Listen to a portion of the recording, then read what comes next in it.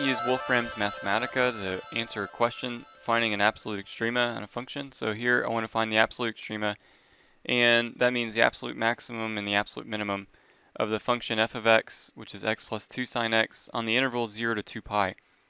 And in general, you may not have an absolute min or max, but since I have a closed interval 0 to 2 pi, I know for sure I will. Okay, so I'm going to show you how to do this in Mathematica. First of all, you need to define your function. So do that carefully, please. Remember that anytime you define a function, your variable has to be underlined in the function definition, and that way it tells Mathematica what in my expression here is actually the variable. See, if I put a plus y, notice the y is blue. It doesn't know that y is supposed to be a variable here because I didn't define it earlier. Alright, so anyway, I'm going to have x plus 2 sine x, and there's my function. Now, just to get a look at this thing, I'm going to use the plot function, and I'm plotting f of x going from 0 to 2 pi, and there it is. There's my graph. Okay, so I can see, well, actually for absolute min and max, I can see instantly this is going to be 0 and the value 2 pi, but we're supposed to use some calculus to verify that. And so how do you do that?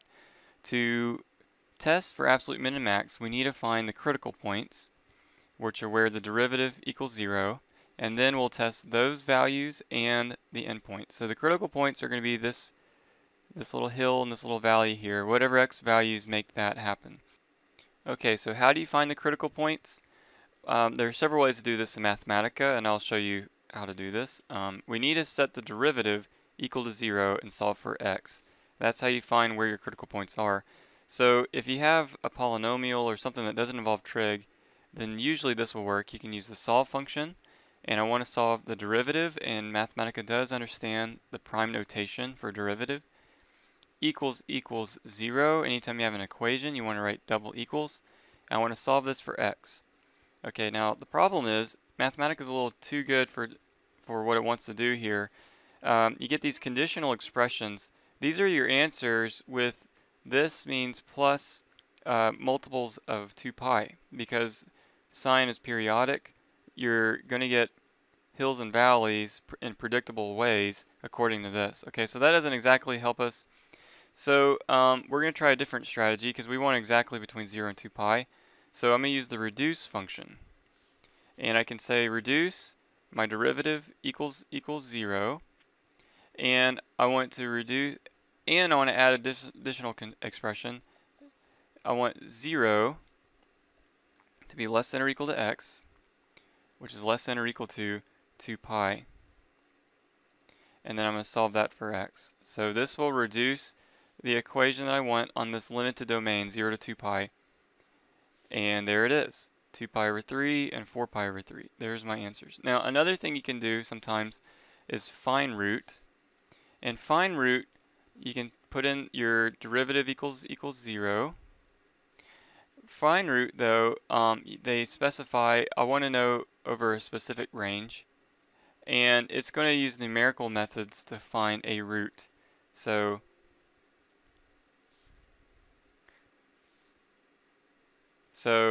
when I find that, I get this 4.18879, which is kind of right in here.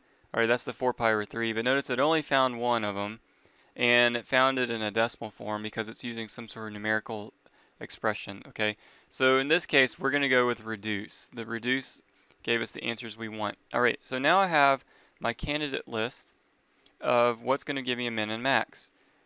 If I didn't have the picture, I would know that I need to test 0 and 2 pi and my two critical points. So I'm going to make a list. I'm going to call my list list. You can call it anything you want. And I'm going to put in 0, 2 pi over 3, 4 pi over 3, and 2 pi. Okay, so there's my list. And now what I want to do is find the function values of that list to see which one is the highest and the lowest.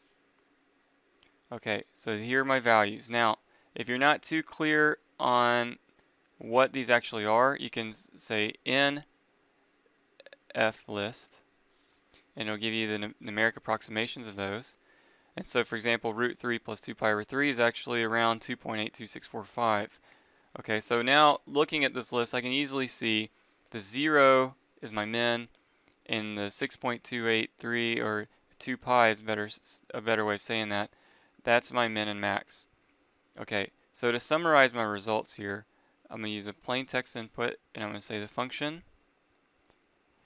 reaches an absolute maximum at 2. I want to write pi in text, so you can do escape, pi, escape, there it is. And the y coordinate at 2 pi is actually 2 pi as well. Okay, so there's my max. And an absolute min